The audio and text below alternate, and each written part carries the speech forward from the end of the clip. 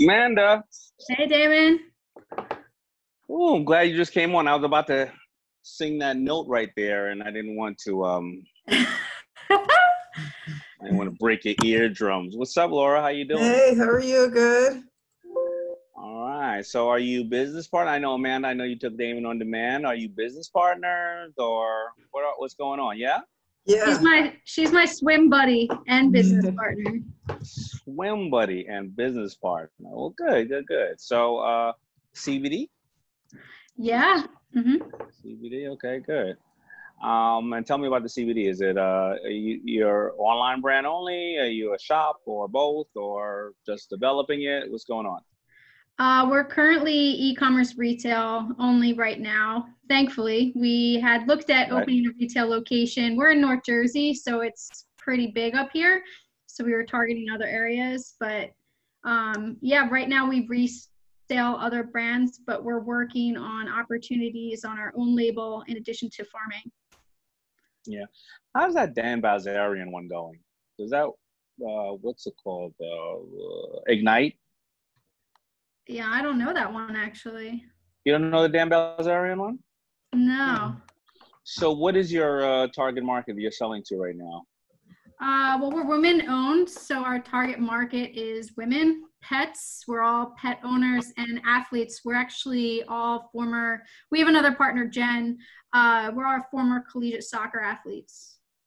Oh, well, you don't need to look into the Dan Bilzerian one anymore then. That one, his audience he's more like the young version of a Hugh Hefner, a little raunchy and stuff like that. I just happen to know people in it, and I was curious how well it's doing. I just don't know. But pet owners and female athletes. Mm-hmm. Yeah.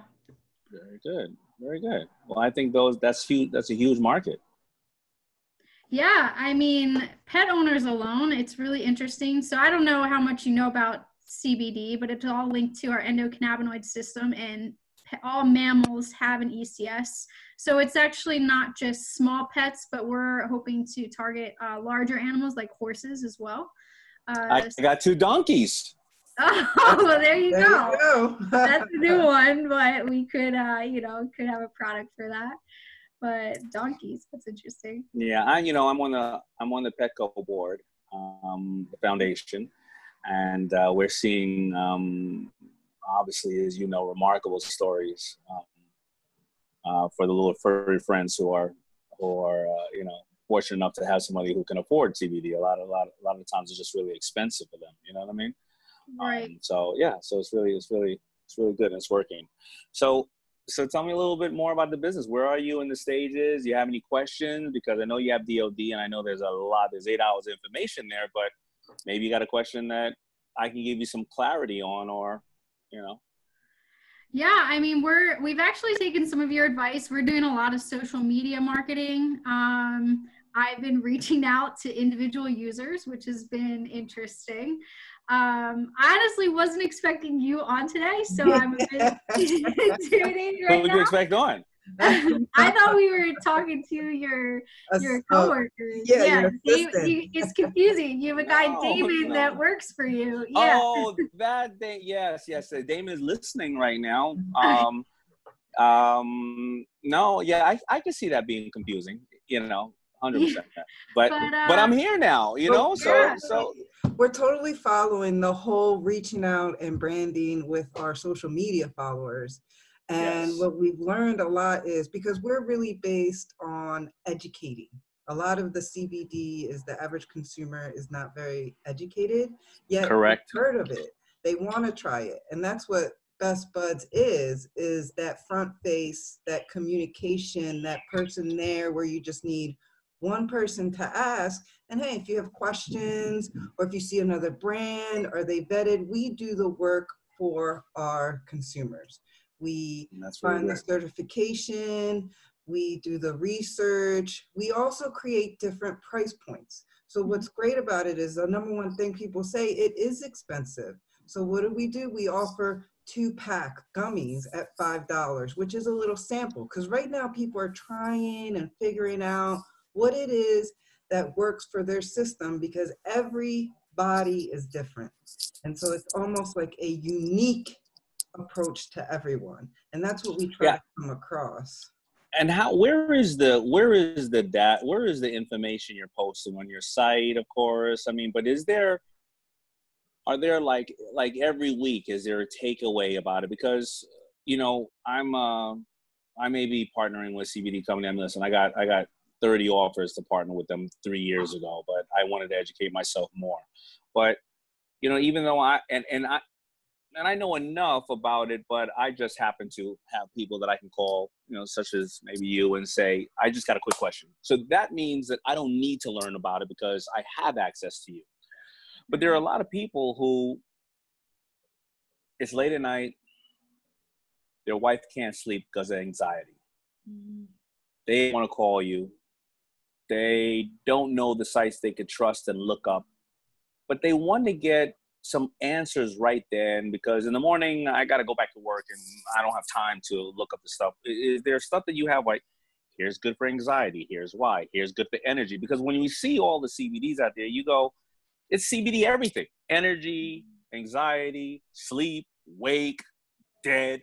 I mean, like, so there's so many versions, as we all know. Do you have a database that you just keep giving out information? Because like we say in DOD and other places, you want to be that database, like you're saying, to make somebody the smartest person at the water cooler on Monday morning. You want them to say, be at dinner with somebody going, oh, by the way, I happen to know everything you need to know about CBD. Why?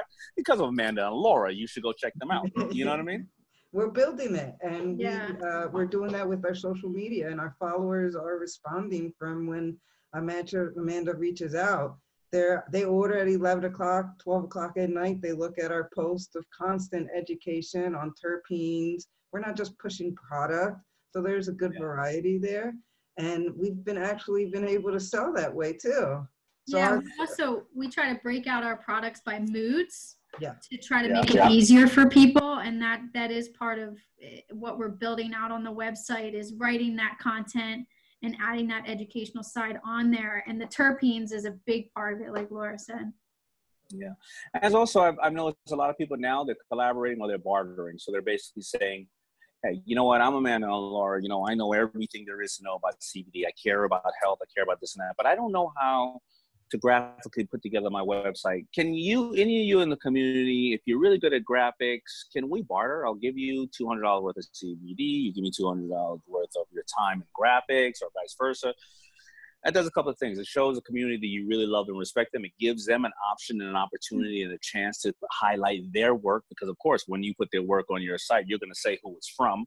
They also now got the CBD themselves, and now they may even become a customer, or they may want to do more stuff. It's just a lot of different things you can do. Now, I can easily say that. You may say, Daymond, I don't have $200 worth of CBD to give away. But if you're going to spend that on something, whether it's a coder, whether it's a graphic person, packaging, or something else, maybe you spend it in a different way. The CBD didn't really cost you $200, it really cost you $50 or $100. You get $200 worth of work. You also get another customer. There's a lot of ways to do stuff like that during this time when everybody's looking to collaborate. Right. That's a good idea. Because I'm the creative director, so I design everything. I used to work at Samsung. I used to manage global teams, Latin America. You know Tim? Do you know Tim from Samsung? Yeah, I know. He just retired? Huh? Oh, yeah. I know a couple Tims, but yes. What's Tim's name? I go fishing with him. Tim Baxter. Yeah, I definitely have ran into him. I go fishing with him all the time. A couple of years ago. It's awesome. Yeah. It's a small world. He's great. Yeah. Well, you know, I was underwritten by Samsung. My boo-boo was underwritten by Samsung's textile division. So we really dealt with Suki Lee and everybody over in the city, and then of course MK Lee and everybody over in Korea. In Korea, yeah, I dealt a lot with also mobile division, security division, LED display division. So I was pretty much doing a little bit of everything, designing and moving up the ranks. So I pretty much that's what you're doing just for yourself now. Yeah, I learned, and now I'm applying it to us. Very good, very good. All right. Well, any more questions? We got time for probably one more question. I know that the first half of it was awkward because you thought you were talking on a different Daymond. I mean, Generate Laura, sales. I think we're going back to, you know, generating the sales. And is there any other helpful advice? Because we have about 800 followers on Instagram alone, and we're going one by one, creating that brand and that relationship and getting extra, you know, input on what they like, what works, what doesn't work. They love it. They love the handwritten notes. They love our education. But how can we get more sales? That's a hurdle right now. All right. So remember, there's only 3 ways to, you know, deal with any customer. And so it's acquire a new one, upsell a current one, or make one buy more frequently, right? Acquiring a new one is the hardest. Upselling a current customer, you have to think about how to make your customer either upsell them or buy more frequently. The 800. So to upsell them means to, you know, in the world of sales, you can either go to Louis Vuitton and or not Louis Vuitton, but one of these companies, and they say, we don't go on sale. We're too good to go on sale. However, if you buy a bag today, you can get another one. You can get 2. It's technically a sale. They just don't want to say they're selling, you know, that they want to cut their goods in the pricing, right? So if you are selling somebody something for themselves and today it's significant other day, they get another one. And then potentially they've now gotten 2 and one for their and they can pick any kind. One is anxiety and one is energy. Now you potentially have somebody else in the house who's like, honey, next time you order me mine too. Right now, you're ordering stuff. I don't have anxiety, so that's all I know about CBD. But she'll be like, no, honey, there's other stuff for you, and that's how you can upsell. Another way to get people to buy more frequently is a lot of people are in trouble right now. They don't have money. They don't have a job. But maybe if you got to talk legally about this. I don't know the issue, but maybe if I buy a box from you at $100, I can sell them separately and make $150 and become basically your distributor. Especially if there's someone who loves CBD, so they're like, right now, they're like, when I buy 10 pieces of whatever units or whatever the case is, I got to give away some. I don't want to.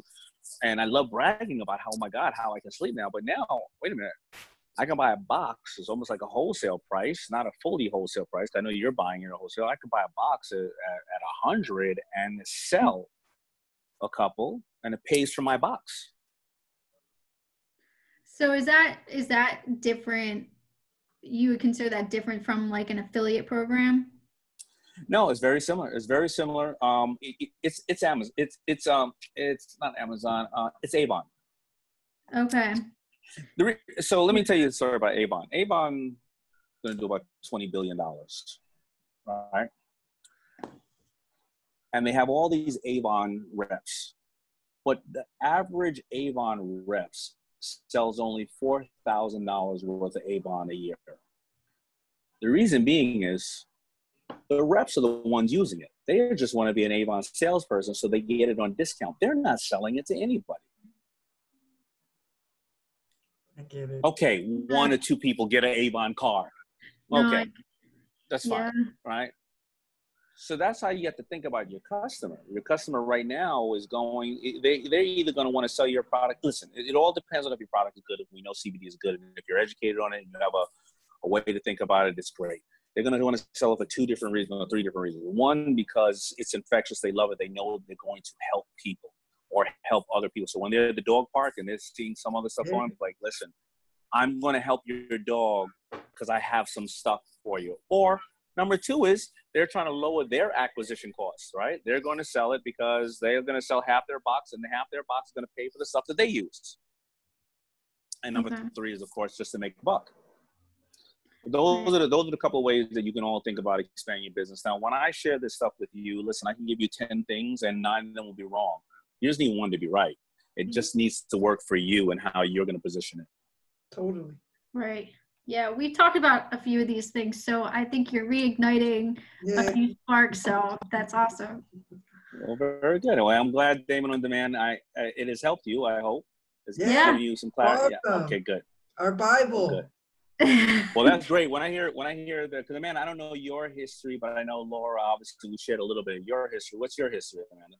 I have a little over 15 years in financial services. So I actually worked at Bear Stearns, then went to JP Morgan, Oppenheimer, and UBS. So all financial advising. I'm actually a certified financial planner, but when I had this opportunity with Laura, and it's actually funny, in college, Laura's a little bit older than me, but she was the captain for the common folk on the soccer team. So it's awesome that you're like the people's shark, and we love that. But yeah, and so we just kind of started exploring this, and I'm kind of the all business. Anything, I do the bookkeeping, all the inventory. I get it. Laura's creative. Your business, you're like a peanut butter and jelly sandwich. I get it. Right. But that's that's impressive to me when somebody when two people who've had long careers, and one in finance, which is extremely hard and ups and downs, as we all know, and another in